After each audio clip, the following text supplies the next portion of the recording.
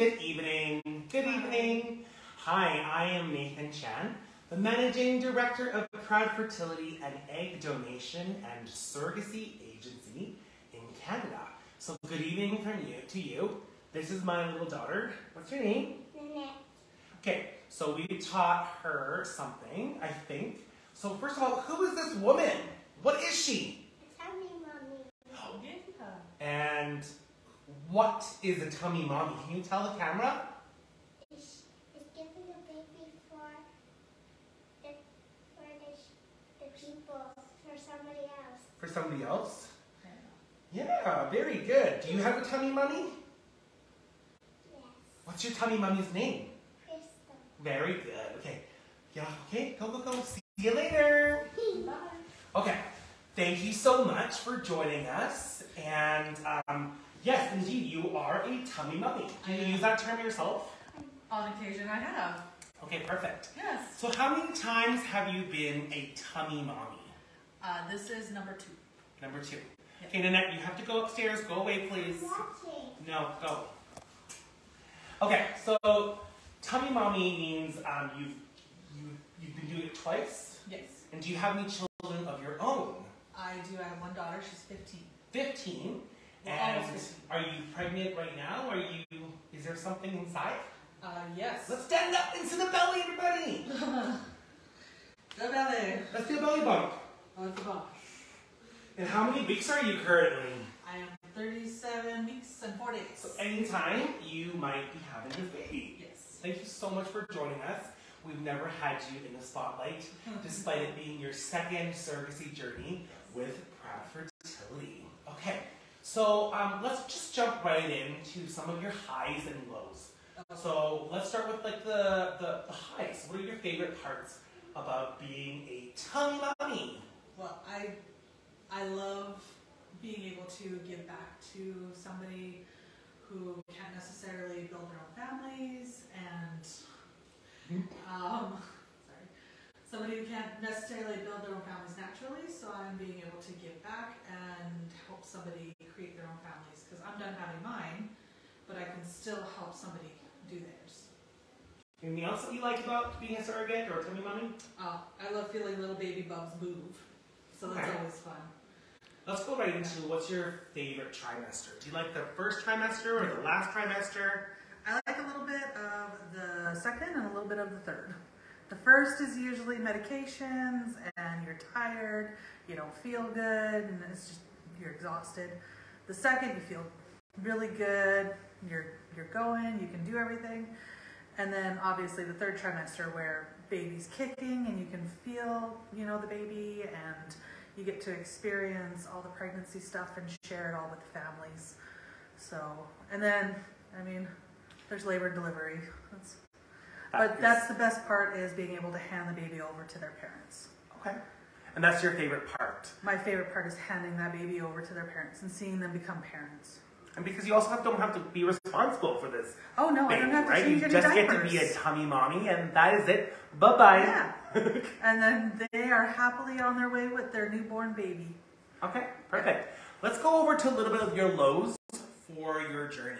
And these are things that have been a little bit more sad or maybe disappointing. There have been lows in your different journeys. Yes. So this is your second time being a surrogate and having a baby. Yes.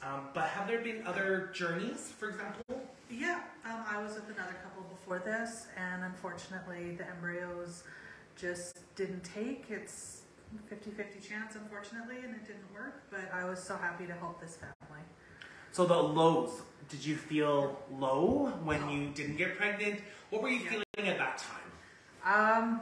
I was feeling like my body had betrayed me because I carried such a healthy pregnancy with my daughter.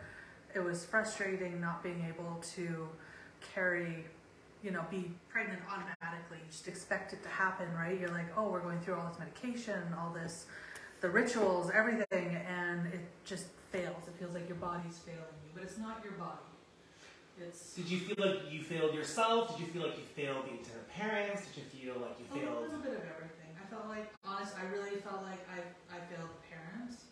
That was a big thing for me, was not being able to make it work, because I know how much financially And emotionally, it goes into, you know, their surrogates and, you know. It's like it's a dream to have a child through is. surrogacy, and it's a lot of time and emotional and financial investment, absolutely. And us ourselves, we put a lot emotionally, we invest a lot emotionally into these journeys. It's not just a, you know, I'm here to have a baby. It's, you know, we're investing into another family, we're investing in our feelings, our children's feelings, and we're all getting to know each other, so. Yeah, do you have any advice for other surrogates or intended parents going through different kinds of lows? And that lows that we're talking about right now is actually unsuccessful embryo transfers. Have you, just things like that. So what kind of advice do you have, more high-level overview for surrogates or intended parents? Honestly, don't stress too much. It's really hard. It's not the best advice, but it's the only advice I really have is don't stress. It's what's going to happen will happen. Us surrogates are doing the best we can do with our bodies and our medications.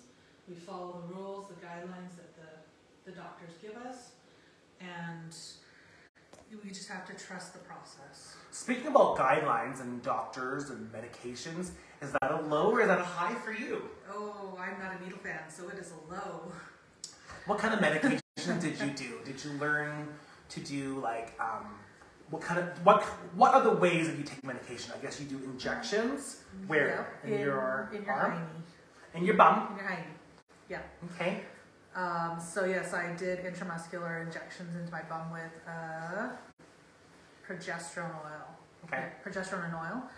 And then there's also estrogen patches that you have to change out every couple days, oral medications, of course your prenatals and any other medications that the doctors prescribe or suggest that you take to help make sure it's a healthy pregnancy. So medications for surrogates typically go up to 10 up to 12 weeks of gestation at the typical fertility clinic, and you were in that same range. It was 11 weeks. Yeah.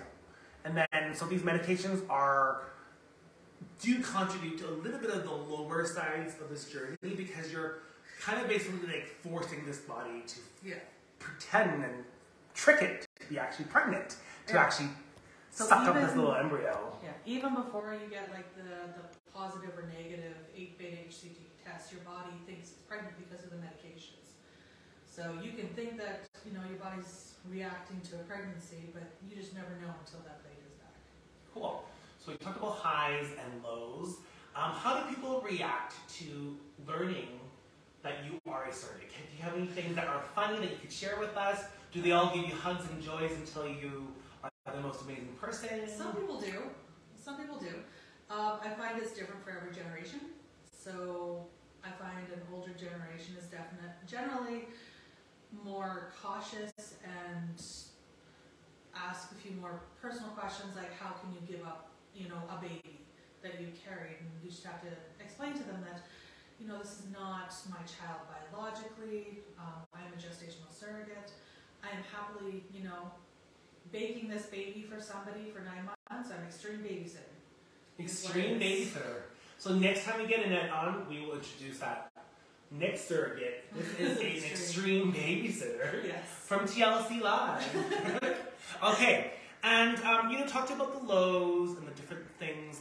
I would love to just tackle a little bit of surrogate reimbursements. Yeah. I've actually never been able to open up and talk a little bit about this in the different interviews. So thank you so much for agreeing to talk about that. What are reimbursements in general for surrogates? Like, what are they for? Do surrogates just make a bunch of money, and is that legal? And have you ended up using reimbursements, and have they been helpful? Yes, reimbursements are helpful because we want to be as healthy as possible in pregnancies, and we generally need help. I myself am a single surrogate, so I do not have a partner, but I do have a child. You're a single parent. So I'm a single parent. You're definitely not two people. You're a single parent. I'm a single parent. Okay. Sometimes it feels like I'm two people, but so I generally need a little bit of extra assistance. I have 2 large dogs that I need help walking, especially when I'm pregnant in the winter, stuff like that. So what do you mean? You use these reimbursements to buy a dog? Nope, I already have dogs. They're old. Okay. But I pay somebody, and then at the end of every month, I submit my receipts after I paid these individuals, and then I get reimbursed from the parents. And there was this one time that you were ill and you really just put them in a kennel for a little bit. Oh yeah. And so that would be an eligible expense. Like I had because COVID. it was reasonable. Yeah, I had COVID. I couldn't. Yeah. COVID and pregnancy almost does not make a good mix. No, but the doctors all say we're healthy. So. Okay. So what other kinds of things can these reimbursements be used towards food and having and eating? Yeah, being pregnant, I choose healthier foods, and and healthier foods are more expensive as a general rule, but it's just my daughter and I eating at home, so I try and calculate the difference between what I would have been eating to what I am eating now, and the healthier foods, the more fruits, the more vegetables, more organic, stuff like that. And you can still eat a Big Mac, and that could be a reasonable reimbursement for you as a surrogate and as a pregnancy related expense. A lot of surrogates have told me that they start cravings. Did you have any special cravings? Strawberries and whipped cream. So we saw a lot of those receipts and that were reimbursed to you? Yes. Like there's 16 more extra cases of strawberries for you. Yes, there was a lot of strawberries and whipped cream. Okay, what about health related things other than food?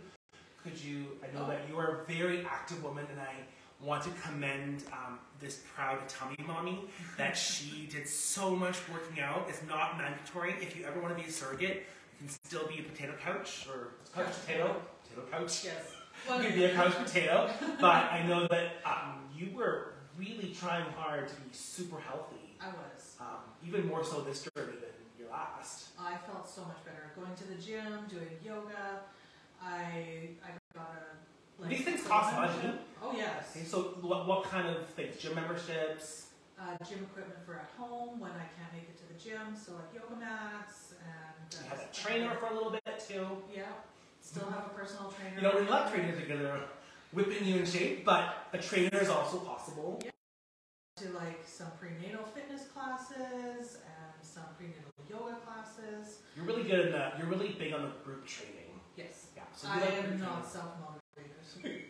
But you can also be self-motivated and maybe buy like different workout things or accessories. I think you have a bunch of other little things at home. Yeah, I've got like yoga balls, yoga mats. I've got some of like the yoga Bosu. equipments. Yeah, Bosu.